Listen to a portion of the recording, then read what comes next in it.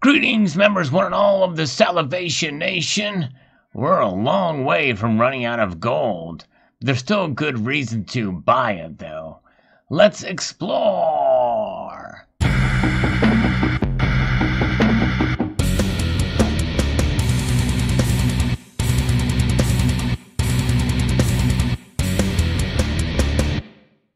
This comes to us from Bloomberg. Amazingly, I was able to actually get into the site today.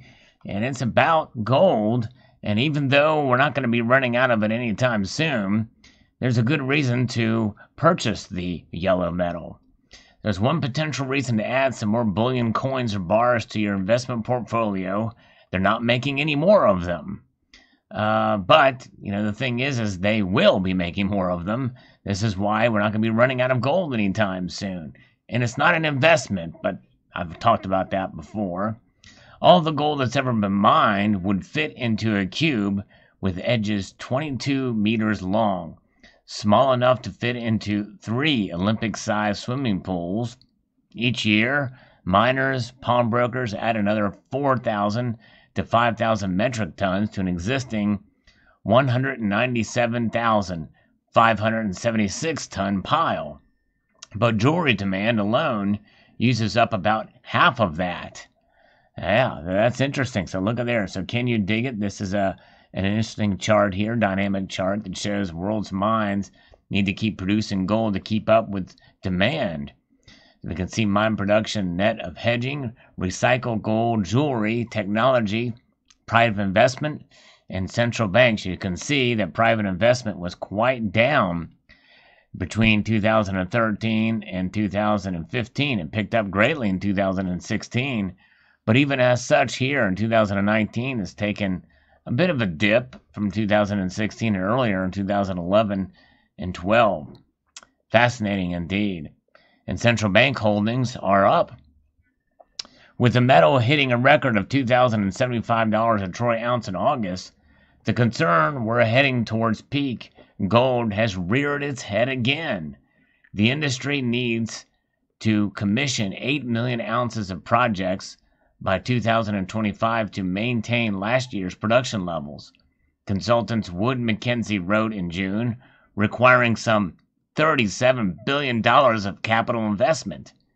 Mine production fell last year for the first time in more than a decade. Even the British Broadcasting Corporation has been asking whether we're at risk of running out. At the core of this concern is a long-standing trend in the gold mining industry. The percentage of gold in ore reserves is falling from more than 10 grams per ton in the late 60s to barely 1 gram per ton nowadays.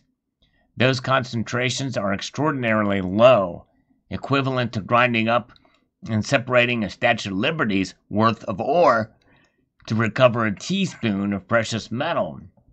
At some point, the grade must get so poor that it becomes impossible to recover the gold economically. The thing is, we don't know when that will be, and all the evidence indicates that we're still a long way from finding out. The Newcastle Mining Limited Arcadia East Mine, 200 kilometers or 124 miles to the west of Sydney, the grade there is just 0.45 grams per ton. That's less than a half a gram per ton, more than 2 Statue of Liberty's worth per teaspoon. And yet the mine is one of the world's most profitable, with costs of $160 per ounce. That gives you an idea of what it costs to take it out of the ground, which would deliver a margin of more than 90% at current gold prices. So that's fascinating. So that's the what it costs to mine the metal itself, and the profits that they would take at current spot prices. Fascinating indeed. So here's another chart that shows making the grade. Many of the world's most productive gold mines have strikingly low reserve grades. This is interesting indeed. Look at the Lolo Quintigo in Ghana. It's 4.4 grams per metric ton. That is quite telling. And then in Gaza, Tanzania, at 3.5. Carlin, U.S. None of these are top mines, I think. That I know. That from the previous video, I talked about the top mining gold mining mines in the world. Look at that. 0.5 in Canadian. Australia is the lowest there. Two factors drive it. One is the economies of scale. Sadie is one of the world's top 10 mines measured by output. Since the dawn of the mining industry, grades of almost every mineral have been falling because, by definition, the highest grade, most easily discovered resources are the ones that get exploited first. Makes perfect sense. The growth of the sector has always depended upon better, higher volume extracted technologies offsetting this fact. That's something to consider here. The place where so many of the highest grade major gold deposits are still found, South Africa, is increasingly a backwater. And maybe that's why it didn't rank in that list. That's because it's simply so difficult to extract ore from sweltering tunnels kilometers underground using hand-operated tools. By comparison, the immense blasting and dump truck operations used to exploit lower-grade mines in Siberia, Oceania, and Nevada are far more efficient, open-pit mining. The other factor is that most gold doesn't occur on its own. Indeed, the best deposits globally are porphyry, which is a mineral that is also one of the world's biggest sources of copper.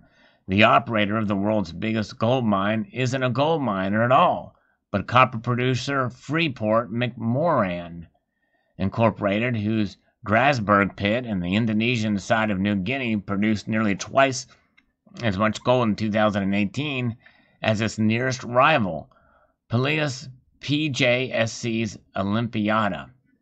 At New Arcadia, production costs are so low because for every ounce of gold that is mined, you get about 309 pounds of copper, worth $900 or so at current prices.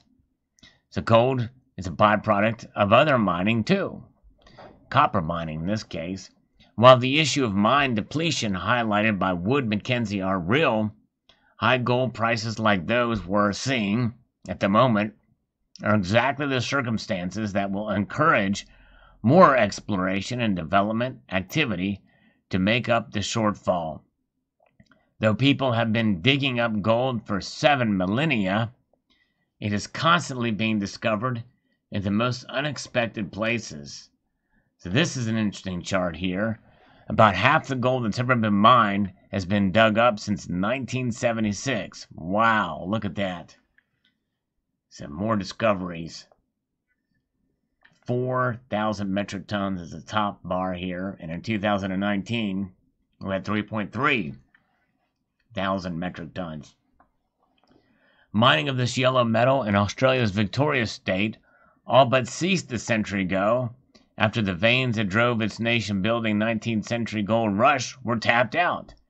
Then, in 2015, Kirkland Lake Gold Limited discovered a new ore body near its Unispring Forestville mine site and realized it was sitting on top of one of the world's highest grade deposits, causing its market capitalization to grow nearly 100-fold in 5 years.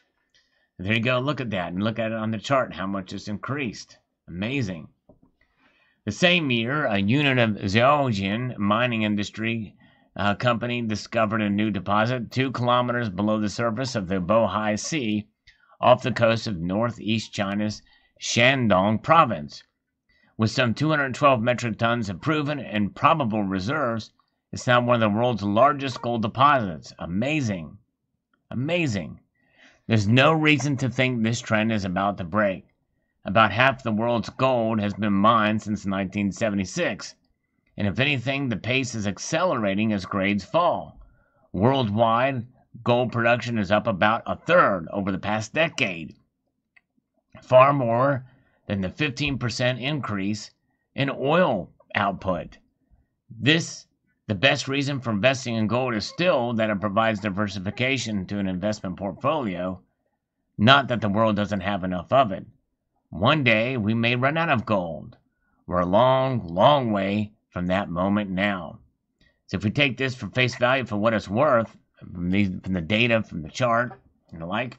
Well, that tells you, I think, two things. Number one is that why the price hasn't increased much more dramatically than it has, and why the price is so high right now, given the fact that more gold has been discovered. I think it also is an argument, number two, against manipulation, long-term manipulation, because we are fulfilling the needs of gold out there. And so therefore, when you had over half of it being mined since 1976, and by this chart we can see a great amount being produced since 2008, or 8 especially here, there's been an upwards trend since then this tells us that the reason why gold has been low is because all this gold mining that has been meeting the demand of the central bankers and industry and jewelry and other things. So yeah, it's fascinating indeed. And imagine what the silver numbers would be. Probably the same thing. We have seen a vast amount of silver and gold production in general since 1900. So there you have it. Fascinating story indeed. Indeed it is here as we look at this article here from October 1st, 2020, which is the date, by the way, that the Gold Eagle and Silver Eagle reverse designs were unveiled by the U.S. Mint. I posted a story about that if you get a chance to check it out. I'd like to extend a multitude of gratitude to you all for taking the time to watch this video and encourage you to please rate, share, comment, and subscribe.